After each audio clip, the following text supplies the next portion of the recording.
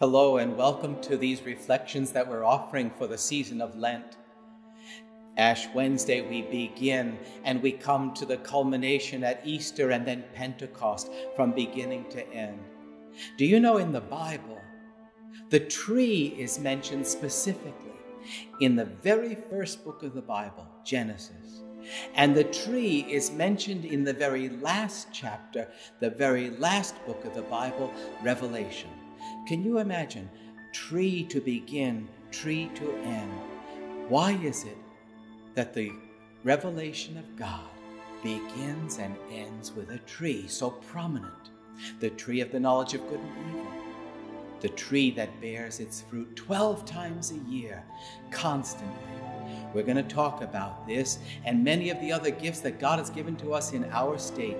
We are the second most forested state in the Union.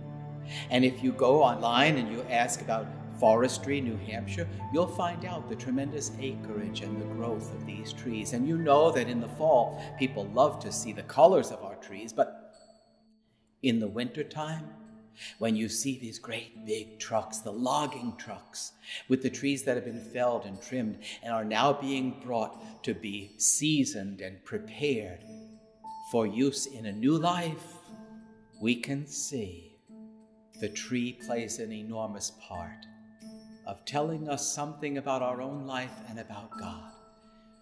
We do know that there is good and that there is evil. We do know that the 12 apostles have given us teachings that renew and refresh us always. So we're going to spend some time talking about not only trees and how they can reveal to us what God is teaching and why those trees are so important in the Bible.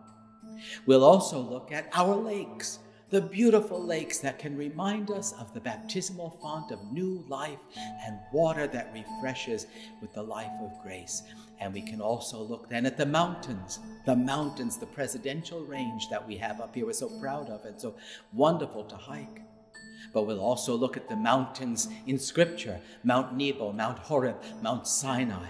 All of these wonderful places that God gave us in the Bible. Why is He revealing through those things, all through the Bible and all through salvation history? And why are we so fortunate to have these reminders to go back to the Bible and back to our churches?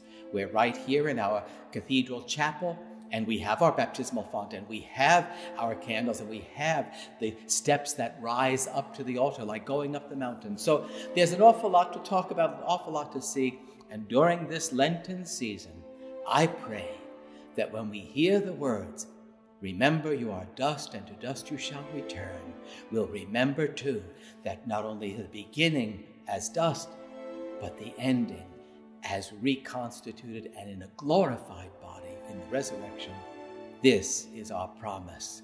This is our faith. God bless you in the name of the Father, and of the Son, and of the Holy Spirit. Amen.